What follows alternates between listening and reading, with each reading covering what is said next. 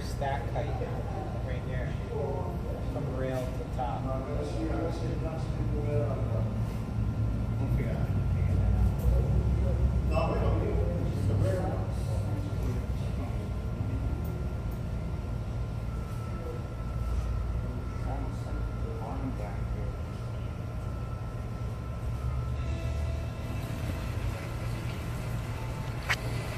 All right, so here we are. This was yesterday, June 9, 2017. I'm with the district manager Mel for the bike shop, Specialized Bike Components University.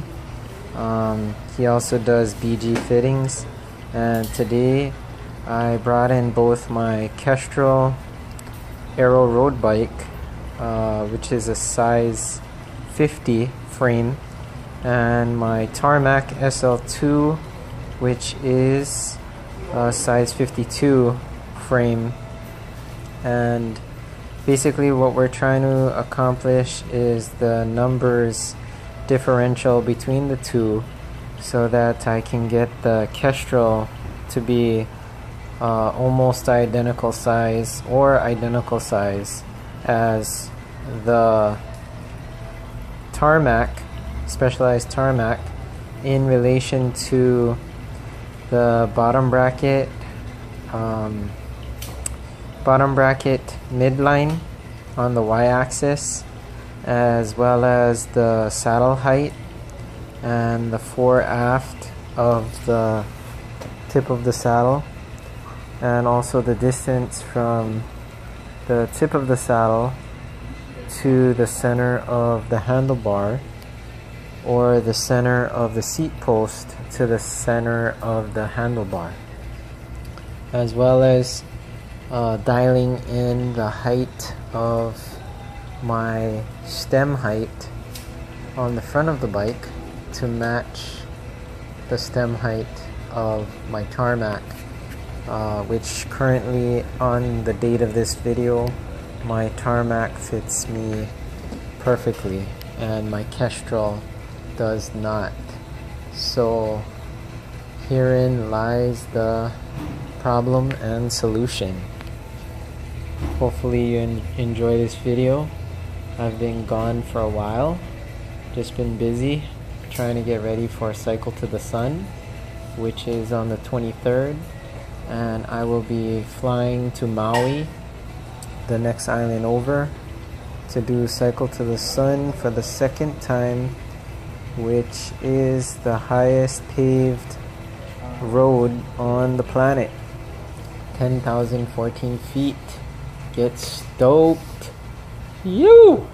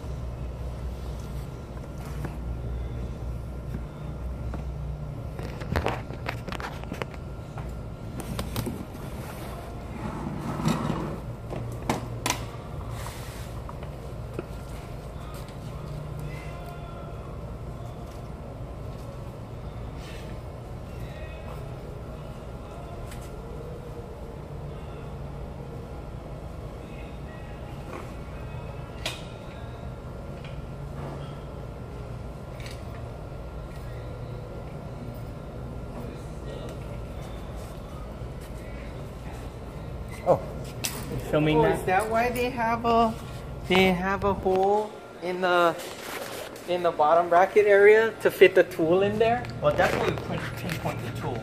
Oh. Anyway, no.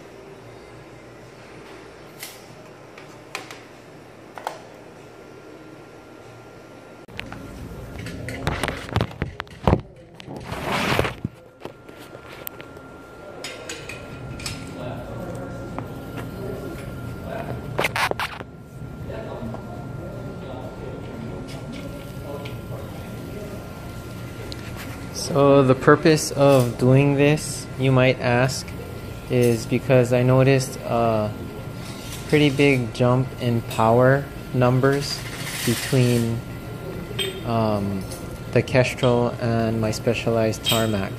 As far as when the road starts to have an incline, it's so much more harder to climb on the Kestrel, which it shouldn't be that much of a factor. The bike is only 1 pound heavier, but overall it's a real struggle to climb with the Kestrel Aero road bike. But now we kind of got down into the nitty gritty of why. It's because the front end is much too low, about 2 to 3 centimeters lower than my Specialized tarmac, as well as the stem is a bit too long, so I'm more stretched out, making it overall much more difficult to climb with the Kestrel Aero road bike. But after today, everything's all dialed in. I have the numbers. I can tweak the size with certain stems, as well as spacers.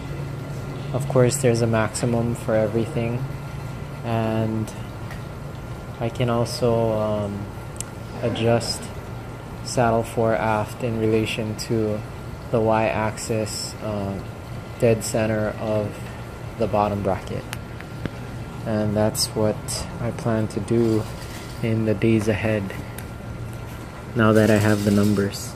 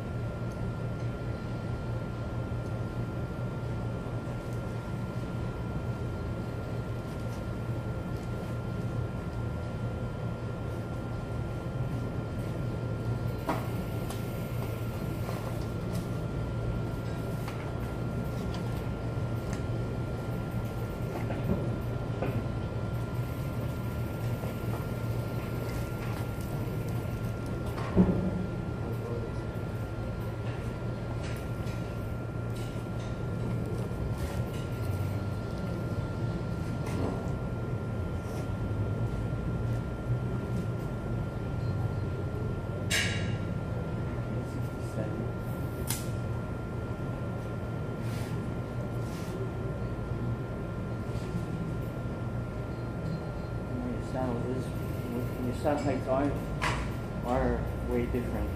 Oh. Because on this level setup, it's 2 millimeters higher than the first measurement, but it's still 67. Originally I measured 66.8, but it's still not very close. That definitely was 69 higher. Two centimeter difference. Yeah, that is actually one. Actually, no, it's 2.4 centimeters. Almost an inch. Wow. Yeah. Holy cow. Okay.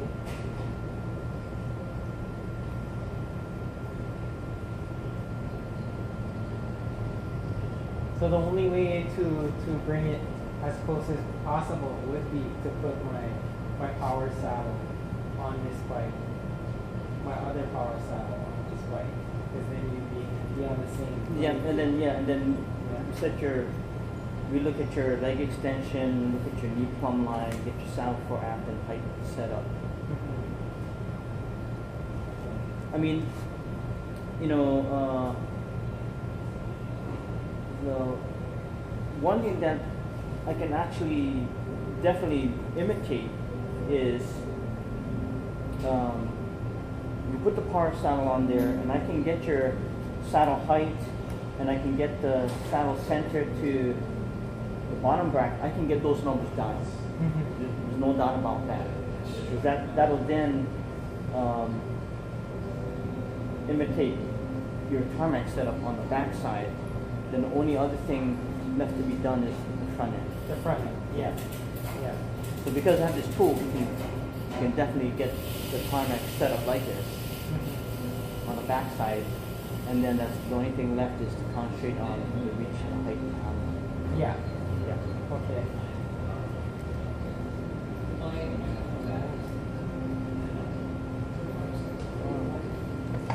Just gonna double check numbers.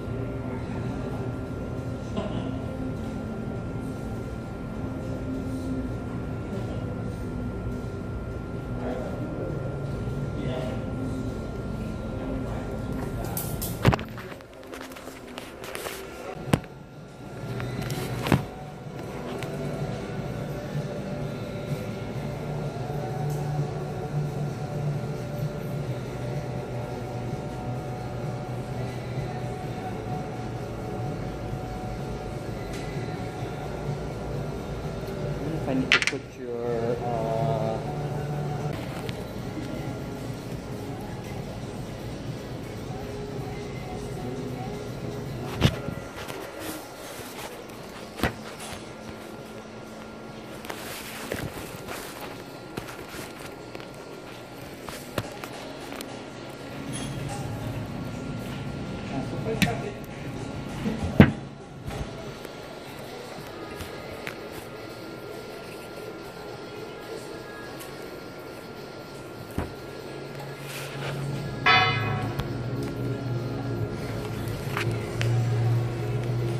Okay, so here in this video clip, Mel is removing my BB30 FSA crank and installing Problem Solver's shims directly into the current existing BB30 bearings, and we'll be replacing it with Shimano 105 24mm standard Shimano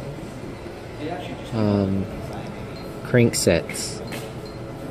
The reason I'm doing that is so that both my Kestrel will have a Shimano crank and my Specialized will have a Shimano crank of the same diameter, 24mm, and I will be able to use my Stages crank arm, left crank arm based power meter on both bikes with a simple left arm changeover, which is much easier than trying to save up money again to buy a BB30 power meter for my tarmac, which would make no sense at this point. True. Yeah.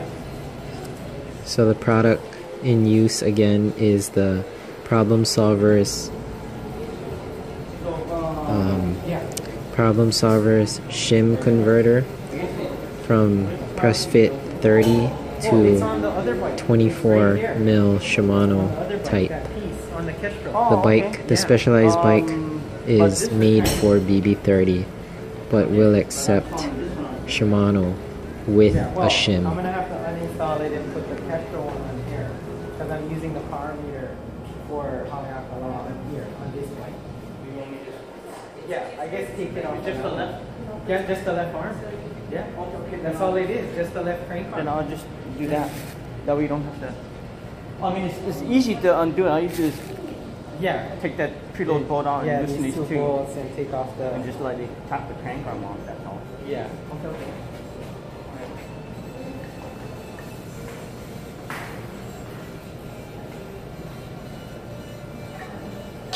Yeah, that's why I went with them. It's a little more simpler than some of the other ones like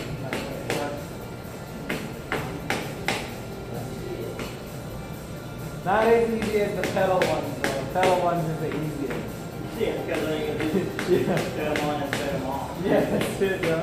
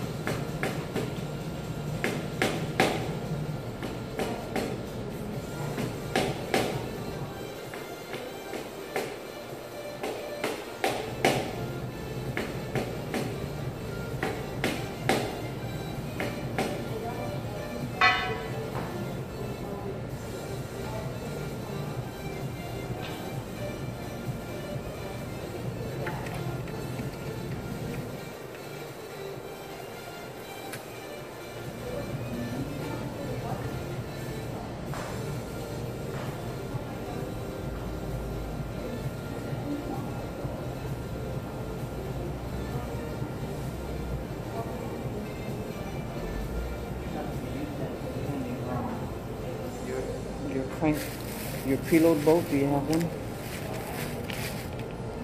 Oh no, I don't.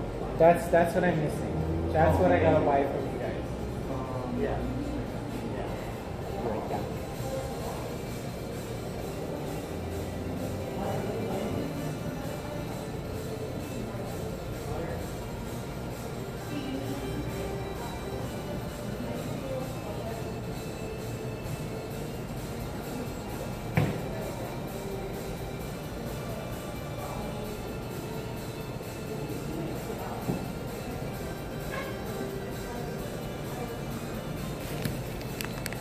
So the plan is to put the Stages power meter from my Kestrel bike, which is the same length, 170 crank arm length, onto the Tarmac bike. Okay, so Daniel says you don't have any of those here. Oh.